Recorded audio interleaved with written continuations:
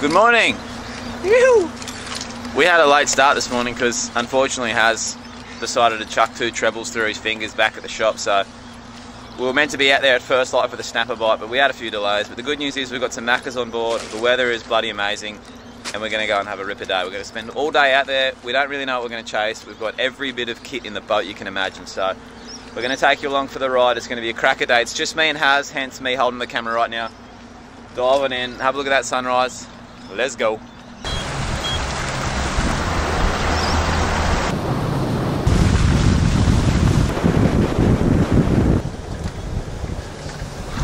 going to head out wide to some new ground. Now, we haven't ever fished out here because we've just obviously moved to this area, so we're going to go and explore, try and find some ground, find some lumps and bumps, and hopefully jig up, you know, species such as kingies, pearlies, amberjack, and whatever else we can find out there. So we've got the speed dealers on, mate. We're going full throttle.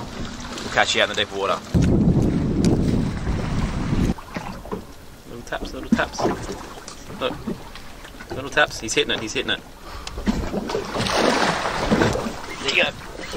There we go. And that's how you jig pearl perch. You can see there's very little action that you kind of give the jig. You can with their big bucket mouths. Once you do hook them, it's basically like winding up a bucket. From here on, there's nothing much going to happen, so we'll fast forward the clip and show the fish at the end.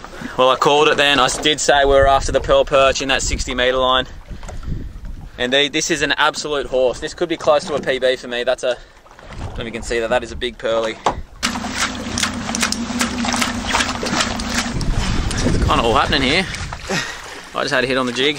It's got whacked Butterball 165 pink. I'm guessing a pearly again. Yep. Oh, you bugger.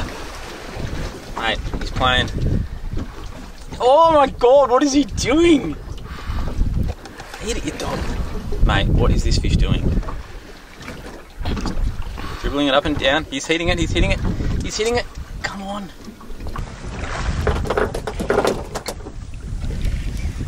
Looks like a pearly. Looks like a pearly. Oh yeah. There's another good quality pearly. This kind of fish with these kind of jigs is just so easy because you don't have to do a lot with the action. You just kind of let them dangle around the bottom, and these are the fish you end up with.